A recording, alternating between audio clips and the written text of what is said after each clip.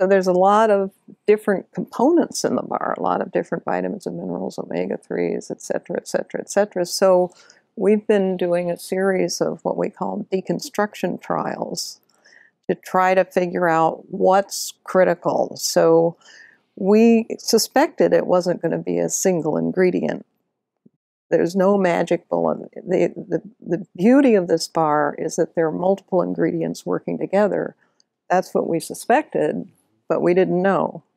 So we've done now a series of 4, 5 deconstruction trials, and what we now know, and we've targeted HDL in lean people for the reason that HDL in lean people goes up in only 2 weeks, and that means we could afford to do these trials.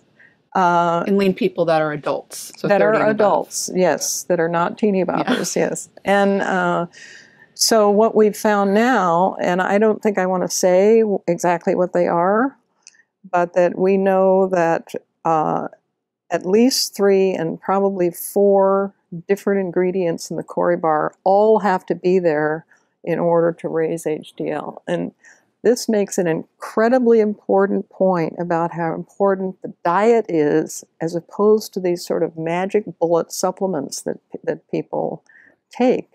These are simply normal dietary amounts of critical ingredients that are missing from poor diets.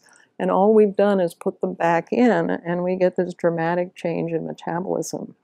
So it says a lot about how ingredients have to work together and complement each other in order to change metabolism. Whole food works in concert. Each component of whole food has a function. It's like operating a factory where you need all the different pieces for manufacture of the product.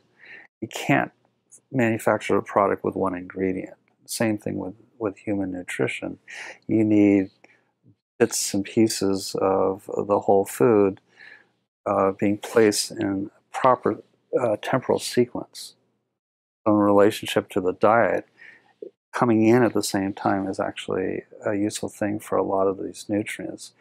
Some of the nutrients are helping to power the engine and to facilitate the absorption of another ingredient.